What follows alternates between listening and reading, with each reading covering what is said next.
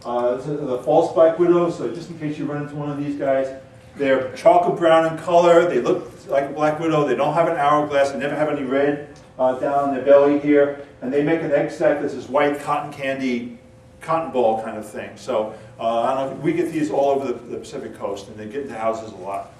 Whereas, at least in the western United States, the western black widow is mostly found in garages, by vents, and by doors, and they need a lot of food.